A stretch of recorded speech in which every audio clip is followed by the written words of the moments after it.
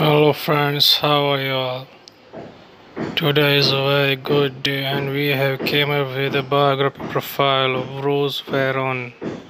Roz Varon is an American traffic reporter who is currently working at the ABC7 Chicago News, and she is working at the station since 1989. She seems to be enjoying her mid 50s. She is the first to bring the traffic reporting to the news channel.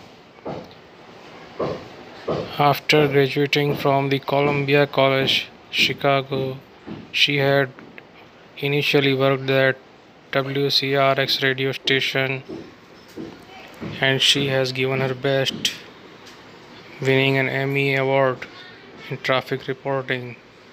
Also, she has won the Peter Lisagor Award. This award was given to her for her Weekender series.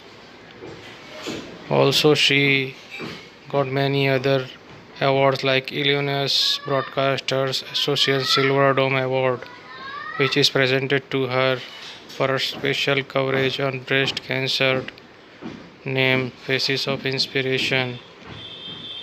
She has not disclosed much about her personal life, but she is married and she has kids too. She has an estimated net worth of around $10 million, which is quite a good net worth as of 2022. To know more about her, you can visit our website 4is4.com on Google. Thank you very much.